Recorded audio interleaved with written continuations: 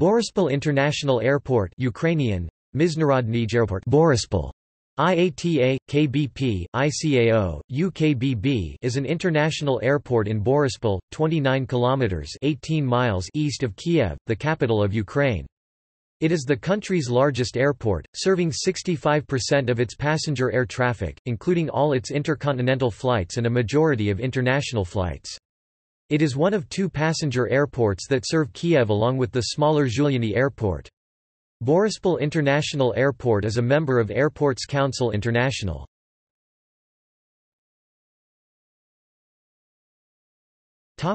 History.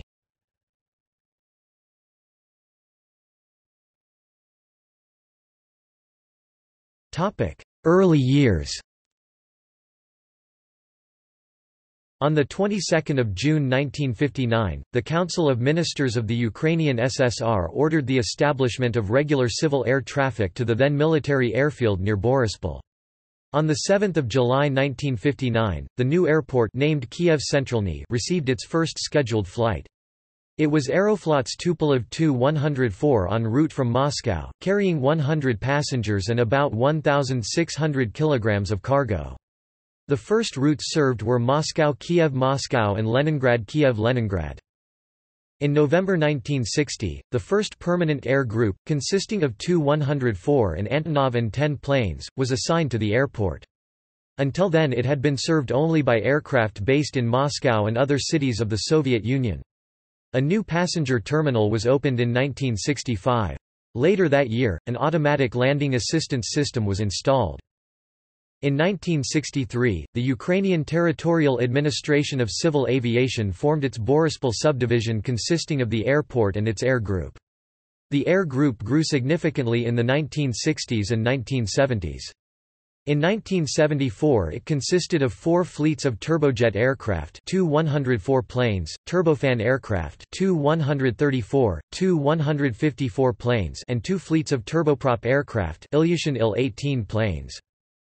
Toward the final decades of the Cold War, the Soviet Air Force maintained a presence at Boryspil Airport with 1 VTAP, 1st Military Aviation Transportation Regiment, flying Ilyushin Il-76 cargo jets. By the 1980s, Boryspil had begun receiving limited international flights. Additional passenger services and customs border control groups were established for that purpose. However, ordinary Soviet citizens were not allowed to depart abroad from Kiev, being restricted to fly only from Moscow airports.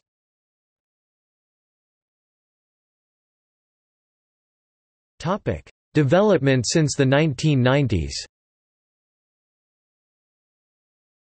In 1993, the Ministry of Transportation of the newly independent Ukraine reorganized the airport into the Boryspil State International Airport and created a local subdivision of Air Ukraine to serve it.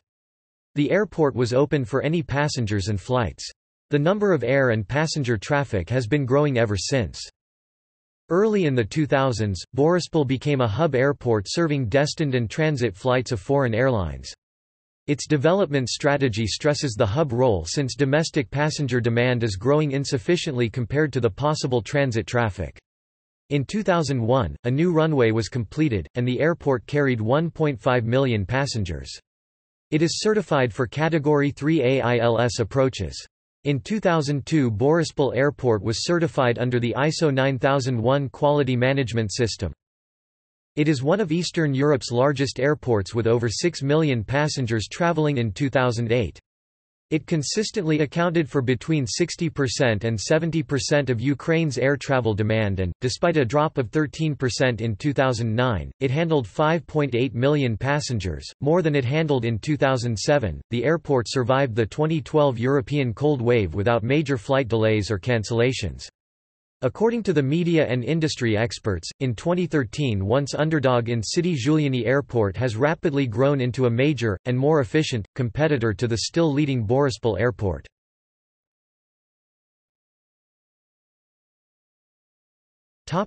Ongoing development. Boryspil International Airport handles most of Ukraine's international traffic. Terminal B, with only 11 gates, 2 of which were air bridges, was not enough to handle all international flights. This was the reason for the expansion of that terminal, which started in 2005.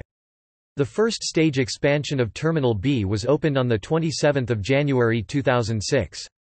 In 2008, passport control within Terminal B departures was moved further east along with the entrance to the main duty-free shop so that it remains airside.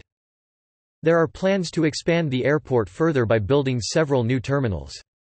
The government has been having meetings with the owners of nearby land, trying to buy more land for expansion.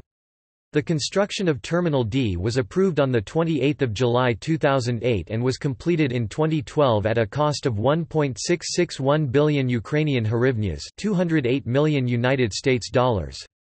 The terminal will have a capacity of 1,500 passengers per hour and cover an area of 44.9 hectares. Platform M, which is connected to Terminal B and requires redevelopment, was to be reconstructed in 2009-2010. The reason for the delay in its reconstruction was the fact that Terminal B needs to be fully operational first. Now that Terminal D has opened, building began on 24 October 2008, Platform M can be reconstructed without having a major impact on traffic. The construction of Terminal D was completed in 2012, with the terminal opening to passengers on 28 May 2012, increasing passenger handling facilities significantly. As of June 24, 2016, Terminal A, B, and F are out of operation. By 2020, if all plans proceed, the airport should have a capacity of 18 million passengers per year.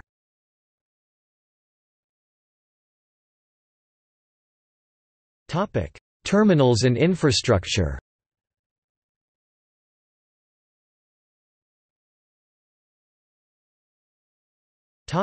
Terminals. Boryspil International Airport has two operational passenger terminals B and D, one cargo terminal F, and a VIP terminal.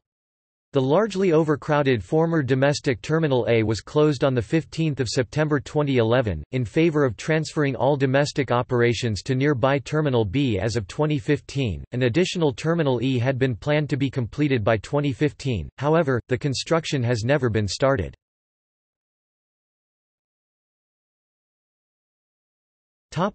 Terminal B. Terminal B, the original Soviet-constructed building, serves mostly domestic flights except those of Ukraine International Airlines which are handled in Terminal D. It has undergone an extensive, long-term reconstruction to increase throughput by 2013. The terminal hosts shops, cafes, travel agencies and banks, as well as offices of airlines and a business center. The ground floor features luggage storage, waiting area, and check-in desks, whilst security and passport immigration control, the main departure lounge and the terminal's boarding gates are on the second floor. After passport control, passengers wait in the departure lounge where there is a business lounge, a number of cafes, restaurants and duty-free shops. There is free Wi-Fi access in the building. The terminal has 2 jet bridges and several bus boarding stands.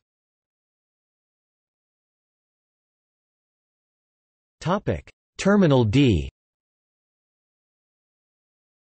Terminal D, construction of which began on 24 March 2008, was opened on 28 May 2012 with an initial capacity of 3,100 passengers per hour. It received its first arrivals passengers on 29 May 2012. Terminal D is the main international departures and arrivals facility and serves as the home base of Ukraine International Airlines. It has been designed to support an integrated system for monitoring and directing arriving and departing passengers. This has been ensured by implementing a scheme of movement based on the principle of multi-level zoning. Departing passengers use the airport's upper floors, whilst those arriving and yet to pass through immigration are processed on a lower level. The ground and first floors are used for airside service and the sorting of baggage. Airside, the first floor is used for arrivals zone and baggage hall. The fourth floor is reserved for airlines' lounges. The terminal can be accessed from the airport's central access road for arrivals and in the same way but via a ramp for departures level. The building features both jet bridges and bus boarding stands and is equipped to handle wide-body aircraft such as Ukraine International Airlines Boeing 777-200 ERS. The Ukrainian Border Guard and State Customs Service maintain control points for arriving and departing passengers, 40 passport booths for arrivals and 28 for departures. The terminal has 11 gates equipped with jetways and additional bus gates. The terminal is for international flights only, however, potential changes have recently been announced which would see the terminal serving international and domestic services so as to fully use its transit facilities. This would see the construction of a new extension to the main gallery, equipped to handle domestic flights. Terminal D regularly features Ukrainian art exhibitions by such notables as Maria Primachenko and Yuri Kimmich, organized by the art fund, Artenia.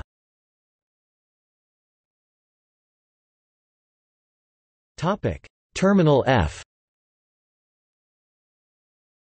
Terminal F is a former passenger and current cargo facility and was opened on 21 September 2010 by President of Ukraine Viktor Yanukovych as a home base for Ukraine International Airlines.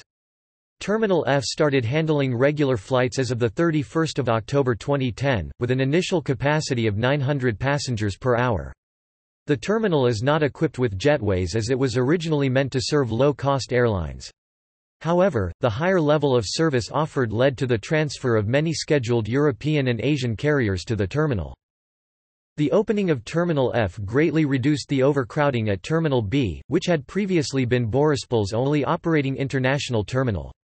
Upon opening of Terminal F and reconfiguration of Terminal B's airside departures to serve domestic flights, the airport was able to close the largely outdated domestic Terminal A. Terminal used to serve Uter Ukraine, Air Baltic, Adria Airways, Armavia, Austrian Airlines, Belavia, British Airways, LOT Polish Airlines, Georgian Airways, Germanwings, Libyan Airlines, Lufthansa, Finnair, KLM, S7 Airlines, Turkish Airlines and others. All of them were transferred to Terminal D. Ukraine International Airlines transferred all of its regular flights to Terminal D dated 30 May 2013. UIA's charter flights stayed still being operated in Terminal F. It was expected that Terminal F would be also used for low-cost carriers. In October 2013 the terminal was used for services charter flights and low-cost airlines. It serviced 3 or 4, sometimes 8, flights a day. On 15 October airport management decided that Terminal F will be used as a cargo terminal in the future.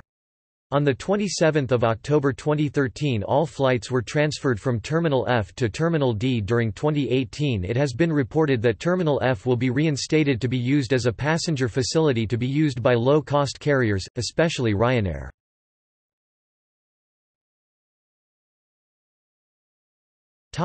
Infrastructure. Boryspil Airport is equipped with 2 runways, with the terminals occupying a center field location. The eastern No. 1 runway 36R18L built in 2001 serves many international flights. The No. 2 runway 36L18R, the airport's western runway. In the long term, there are plans to build a third crosswind runway. Short-stay car parking facilities that are provided in the immediate vicinity of Terminals B and F, whilst long-term parking facilities are in the vicinity of the airport's access road and Station Square. In addition to these facilities, the airport is, in connection with the construction of Terminal D, building its first multi-story car park. This will be a combined long and short-stay car park. Since 2011, there is free inter-terminal shuttle bus service in the airport, with 4 buses serving it round the clock as of July 2013.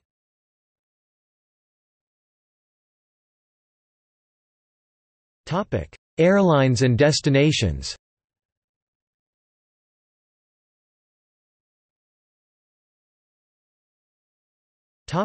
Passenger. The following airlines offer regular scheduled and charter services to and from Boryspil International Airport. Cargo.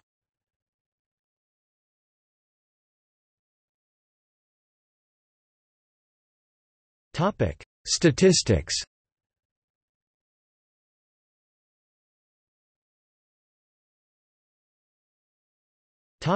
Other facilities.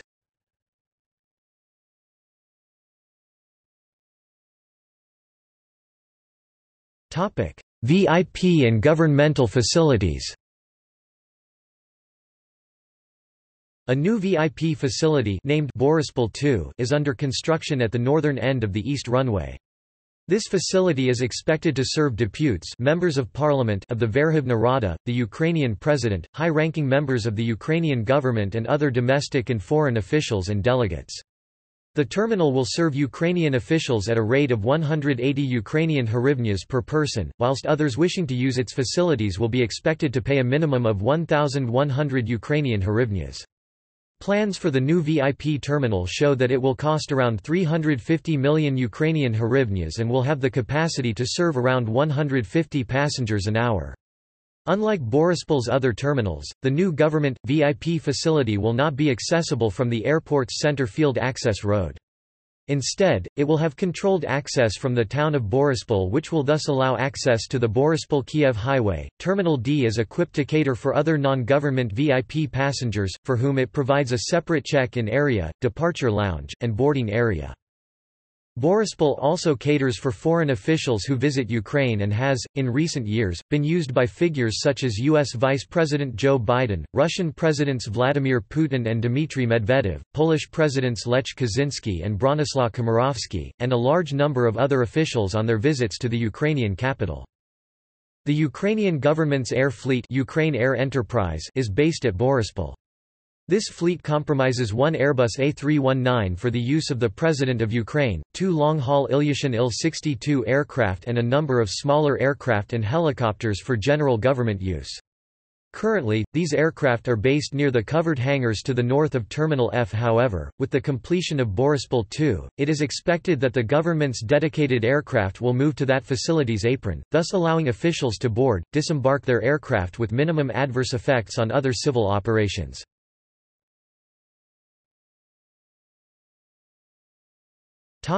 Catering and cargo facilities. At Boryspil Airport, for almost 20 years, operates company Aero Catering Services Ukraine, and its airline catering facility is a part of the Regional and Global Catering Services Network, LSG Sky Chefs. On 16 May 2012 a greatly expanded, modern catering facility was opened at the airport. The complex, which is managed by Kiev Catering, cost around $25 million to build and is capable of producing up to 25,000 flight packaged meals a day. The new catering center was built entirely with private funds supplied by investors, thus making it one of the first investments at Boryspil not part-funded by the state. Cargo facilities are available at Boryspil Airport and located close by is a large logistics center operated by DHL and housing other logistics providers. The Ukrainian Post is a major company operating at Boryspil, whilst the airport can provide cold storage and standard cargo transport.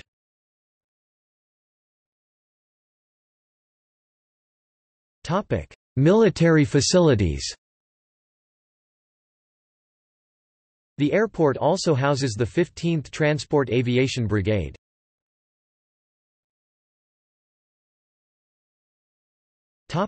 Public transport connections.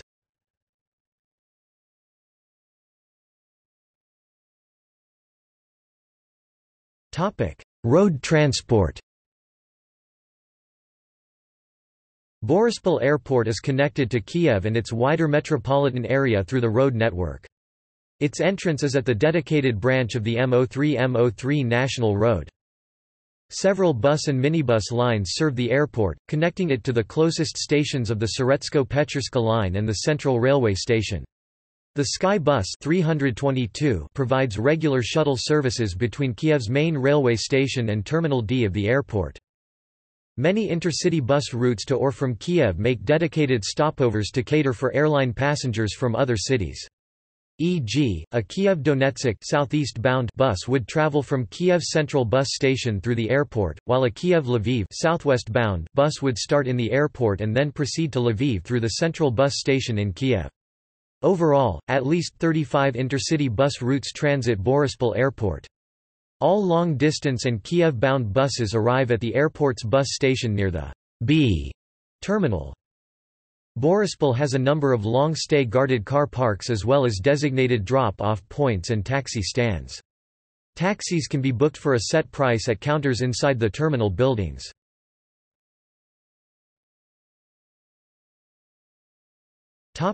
Railway connection. On 30 November 2018, Ukrzaliznytsia Ukrainian Railways launched a 24/7 express train from Kiev Railway Station Kiev Passazhirsky to Boryspil Airport via Darnitsia Railway Station.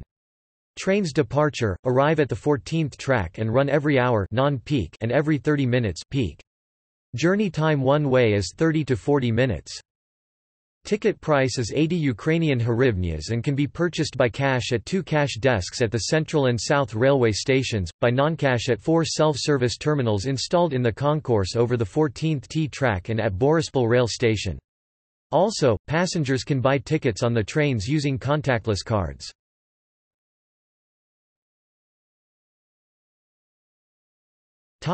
Accidents and incidents. On 16 September 1971 a Tu-134 of Malev on approach to Kiev suffered a generator failure that forced the crew to switch to batteries for power supply.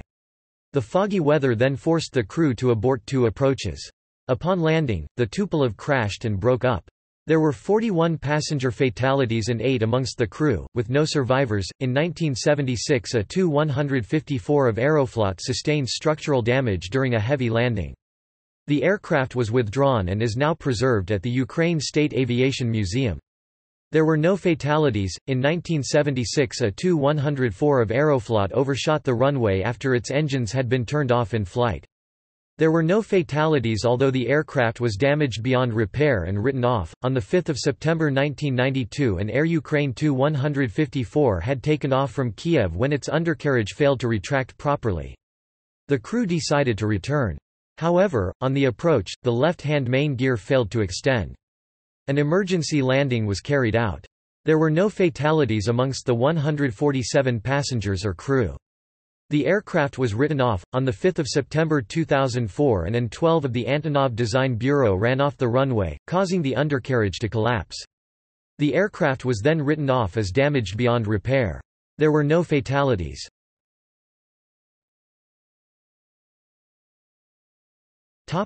Airport in pop culture. The airport is mentioned in Provence by Ukrainian female singer Yoka.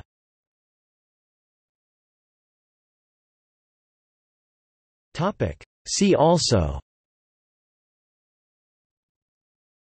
List of airports in Ukraine, List of the busiest airports in Ukraine, List of the busiest airports in Europe, List of the busiest airports in the former USSR.